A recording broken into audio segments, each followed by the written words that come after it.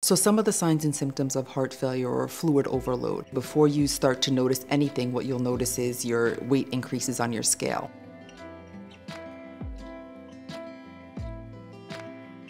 Some of the very early symptoms of heart failure is fluid overload. The heart is not able to pump strong enough, and so your body starts to retain a lot of fluid. Before you start seeing visible signs of leg swelling and getting short of breath, you'll gain weight. That's why it's so important to do daily weights, because you need to know what the weight is that you feel good at, that you can go out and do all of your activities, that there's no swelling, that you're not getting short of breath. That's your ideal weight. And that's the weight that we try to target and keep you within about a 4 to 5 pound range. So daily weights are very, very important. We all hate to do it, but first thing in the morning, weighing yourself before you eat anything, that is what we call in medicine your dry weight. A 2 pound weight gain within 24 hours, no matter what you ate, is not food, it's water.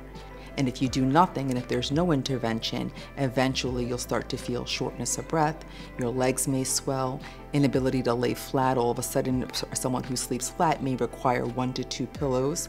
And then eventually the symptoms get so bad that even getting up and going to the bathroom may cause shortness of breath. And then you end up in the emergency room.